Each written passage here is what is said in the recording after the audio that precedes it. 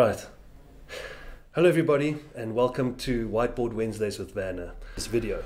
And today we're going to look at the third brain that is required within a supercomputer for the modern enterprise.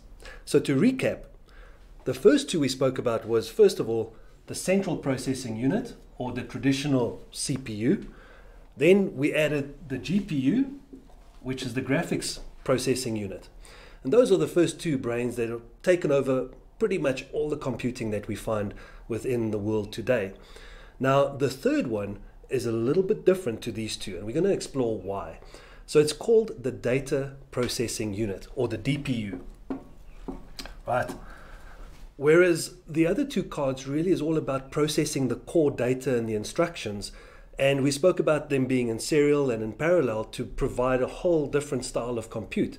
The DPU focuses on some very, very specific tasks that we actually then take away from the CPU. So we spoke about kind of metadata tasks, or the traditional kind of networking or security or various other inputs and outputs that is required just to do the general purpose compute for any computer to operate.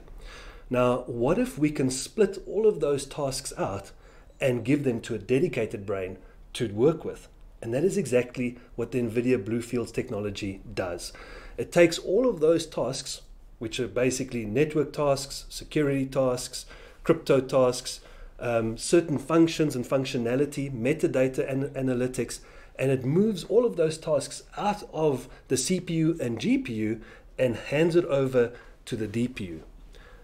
What this also does is, because the DPU sits on the networking layer, it allows us to be very clever in the way in which we get the storage to connect to the compute, and in which we actually create a data pipeline for flowing the data from the storage units to the supercomputer.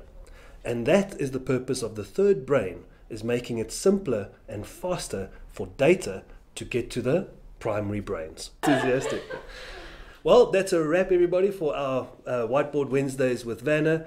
If you have any comment, please leave it below in the comment section. And please don't forget to like, share, and subscribe to our YouTube channel.